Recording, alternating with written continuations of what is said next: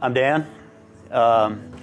Been working here at the biochar facility at Living Wind Farms for a number of years now, and really enjoying this aspect of leading workshops, especially on these somewhat fringe topics that I may get online and I may do a little bit of research and find that there's some gaps in things that are being said online, and then follow-up research that's available to maybe non-professionals like ourselves. One of those gaps is absolutely in the realm of wood ash. I would say that the internet will tell you a lot of things that you can do with wood ash. And if you get on there and you say, like, what can I do with my wood ash? You'll come up with a list of 100 things you can do with wood ashes. And I will tell you from experience and digging a little bit deeper, a lot of other people's experience, that you cannot really, I cannot preserve tomatoes with wood ash. That was kind of a non-starter for me. My tomatoes were lasting maybe about 2 or 3 weeks packed in wood ash, when some of the claims out there were pretty outrageous. Not to say it can be done, but to say that we should approach a lot of this with caution. Here is a long keeper tomato that I put in about less than a month ago.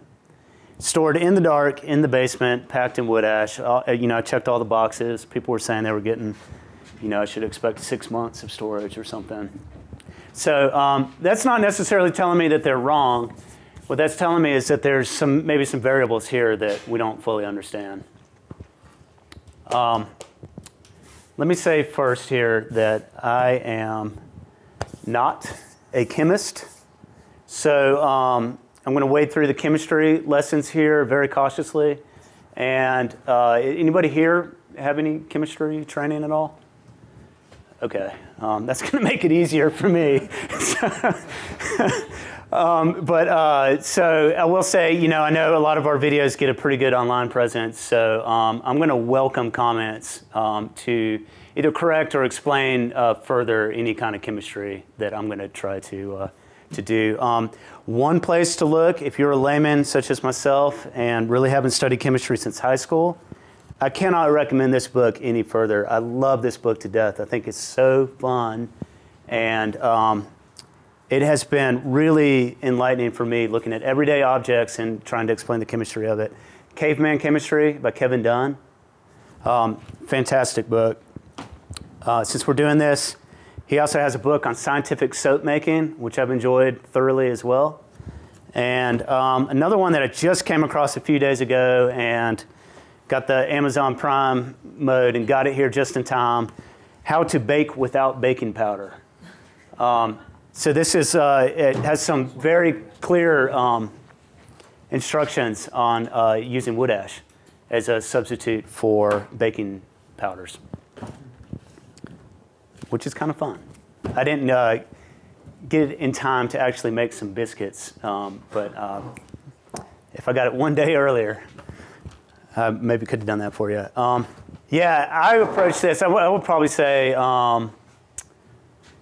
probably from the soap aspect of it. I had heard about wood ash soap many years ago, maybe as a Boy Scout, and always just kind of thought, yeah, I should try that someday. And then kind of got into making soap at home over the past couple years, just been piddling with it. But yeah, just made an effort to collect all my wood ashes that I burned in my stove last year, and then invited a couple other folks from the farm to do that as well. So we rounded up quite a bit of ashes between 3 or 4 people. Anyway, wood ashes, what are they? The inorganic mineral residue left behind after the complete combustion of wood. So what is in wood ashes depends on many, many, many factors. The species of the wood, the age of the wood. So your prunings, you said you have an orchard.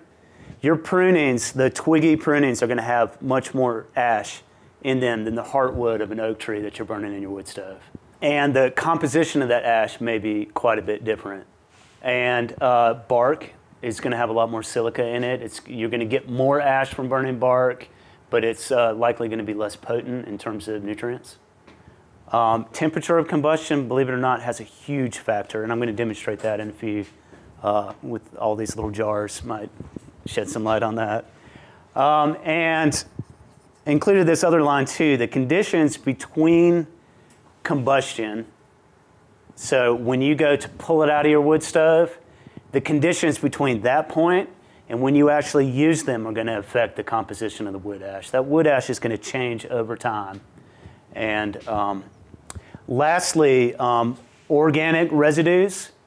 So this is, that includes charcoal that's in your ash, but it also includes condensed wood smoke vapors that may be kind of mixed in with your ashes. And the easiest way to tell that, if you have high organic residues in your char or in your ash, it's basically just going to be looking at the color of the ash. Note, let's do this right here. Take a look at this ash right here. Okay, notice the color. Yeah, watch your lungs there. Okay, kind of white. I would say that's whitish. Yeah, in terms of, and let's compare that to the ash that was in my tomatoes. And maybe this is why my tomatoes didn't work. Notice the color difference. Quite a dramatic color difference. Now that indicates to me a lower temperature burn, maybe kind of like a smoldering fire, smoky mess. Definitely not as pure. Yeah, absolutely not as pure. Because of recondensed gases? I think so. I didn't find any literature to prove that. But we'll get into this process in a minute, but this is about as clear as it gets, the difference between those two ashes. What is that? This is what, and half of this workshop is going to be about what do you do with the water that passes through wood ashes, okay? This water came through those white ashes, and this water came through my old ashes, okay? So no doubt that amber color in there is due to some complex organic molecules that have dissolved in that solution. Does that make sense? We'll get this kind of stuff out of the way. Handling and storage. When you move your ashes out of your stove, a lot of this stuff is really obvious. You're going to put it in a metal bucket. Don't put it in a plastic bucket, especially if it's hot, because your plastic bucket might melt. One thing you might not totally get, and I would understand that, is this zinc galvanized old homestead looking pail that people love because it looks all rustic and it looks nice sitting next to your wood stove. Now, if you put really hot coals in that, you're going to start to burn off some of that zinc and you're going to create some pretty nasty gases inside your home. So that's one thing just to kind of pay attention to. I use this, and it's buried under here. Just a cheap old, yeah, I know, right? An old enamel pot. Something that when I scoop my ashes out, I can put it in there and close it real quick before that plume of dust comes up and just makes my house that much messier, right? And once they've totally cooled, I like to take them and move them out and put them into a plastic bucket and seal it up tight, okay? Do not quench your ashes with water, unless if you want to do anything with them later on down the line. Try to keep them as dry as you can. I'll explain that later. Obviously, it's really bad for your lungs, to be breathing that dust. Protect your eyes, that kind of thing. See, this is your first wood stove that you guys have had. Do you guys have the tools? Do you have a little shovel? Do you have an ash rake? No, we even think it's missing some pieces. It's an old Vermont casting from the 1970s. Okay. Yeah, one thing I like to do is I keep an ash rake, and I like to rake my coals forward in the stove and kind of push my ashes towards the back. That's a way that you can completely burn your charcoal. You get it close to your air vents. You can burn your char really hot, and then you'll get really nice pure ashes by doing that too. So definitely invest in an ash rake, okay? Pull that charcoal right up next to your air vents when it's nice and hot. Okay, wood ash composition. Around here you can pretty much count on it being about 25 to 40% calcium, nutrient-wise for your soil, 5 to 10% potassium, and 1% phosphorus. Okay, those are your main nutrients for garden applications that you're going to get out of wood ashes. A lot of micronutrients. There are some soluble compounds and some insoluble compounds. Do you guys remember insoluble and soluble from your high school chemistry days? Soluble means it dissolves in water. Insoluble means it does not dissolve in water. There is soluble alkali. Okay, these are going to be compounds that are basic in water, so it's the opposite of acidity. And mostly in the form of potassium and calcium because they're very high concentrations in your wood ash. And then they're going to form salts that are predominantly carbonates. And then there's some hydroxides. Who's heard of calcium carbonate? Who's heard of calcium bicarbonate? Who's heard of sodium bicarbonate? Baking soda? Some of these things aren't terribly bad. And what about sodium hydroxide? That's a drain cleaner. That's lye. I thought that was a cleaning for the wall cleaner or something like that. Yeah. So that's lye. And then potassium hydroxide is nearly as strong as sodium hydroxide. It's just a potassium salt. Okay, so that's a lye that you can also use as a drain cleaner. There are some hydroxides in very pure wood ash that's been burned hot. Okay, so your white ashes are going to potentially have some hydroxides. So, drain cleaner, be careful when you're handling this stuff, especially if you're wet. Okay, your eyes are really going to burn if you get really nice pure wood ashes in your eyes, or if your hands are wet and you go sticking them in nice fresh ash. You're going to get a soapy feel, and that's the hydroxides that are working there. There are some non-alkali soluble salts in there as well, chlorides and sulfates, and I'm about to blow your mind. And just not one slide next, I want to blow your mind. This is an analysis. I think this costs, I can't remember, I think $10 to have my samples of wood ash sent to North Carolina Department of Agriculture, and they'll analyze it and tell you, they're assuming that you're going to take that and cast it on your soil. So they're giving you a soil nutrient analysis here. It's $10, I think, for the base test. It's around there. And then you can pay extra to have the heavy metal test included. You can pay extra to have the cation exchange test in there. I did, no, that was from my other soil sample. Anyway, you can see, remember we said it was going to be roughly 25% to 40% calcium. My calcium content in my wood ash is 26.8. My potassium is pretty low, it's 4.7. Phosphorus is like 0.6%, so pretty low in phosphorus. Low-ish in potassium. Calcium is rather low, but still on target with what the estimates are. Fairly low down here in heavy metals. I will say that these are pretty low concentrations of heavy metals. I read a little bit about lead this morning, and it's pretty common to see 10 to 50% parts per million lead in your garden soil as it is. Is that because of exhaust emissions and stuff? Is that? I think that's naturally occurring. I'm not. I'm just curious about that. Yeah, I mean, so your lead is going to build up in your soil if somebody's been dumping paint there for a long time, or I guess changing their oil or something and throwing it out in the yard. Those kind of factors are going to increase the lead content. But I say this because I kind of want you to kind of feel safe about the heavy metal content in wood ash. That's something that comes up a lot. It's very important to look at if you're doing anything like burning treated wood or using some sort of industrial ash in a garden application especially, or food application. Let's see, calcium carbonate equivalent, we're going to come back to that right there. And this is the agricultural lime equivalent. Any questions about this? Check out my carbon content here, 8.7%. That's pretty impure, I would say.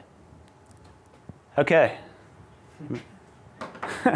So this is fun for me.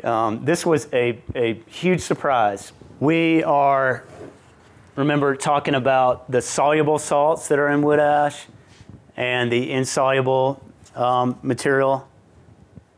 So the way that we're separating the soluble from the insoluble is basically taking it and putting your ashes in a container, that can handle the alkalinity, right? So you've got to have a chemically resistant container. Polypropylene works fine. High density polyethylene, plastic number 2, works great. Stainless steel works great. Glass works great. Aluminum, forget about it. Do not do this with aluminum pot. It's very reactive to the alkalinity. It gets messy and poisonous pretty fast. So I'm taking wood ashes and passing water through them. Is there a filter in the bottom of that top cup? There's a tiny, tiny, tiny hole. In these, I just took a thumbtack and just pressed it in there and removed it. So that hole is as small as I can get. And it takes about a day. And this solution that it looks like water is what's coming out. But that stuff is going to be very rich in potassium carbonate, potentially potassium hydroxide, some other salts as well. This is an example. I was getting pretty deep into the experimentation stuff around here. Set it up like I normally would, and came up with this pretty crazy green stuff. Let me show you what I did. Chasing another thing that I saw online where a guy took his wood ash and soaked it through this container, took his soluble stuff, in this case, and threw it out, okay? And then he took this ash that's left over, and he reheated it to a cherry red color. So he took it up to about 1,250 degrees, I think, because that's how hot I took this ash. No, that's wrong. 1,500 degrees is how hot I took this.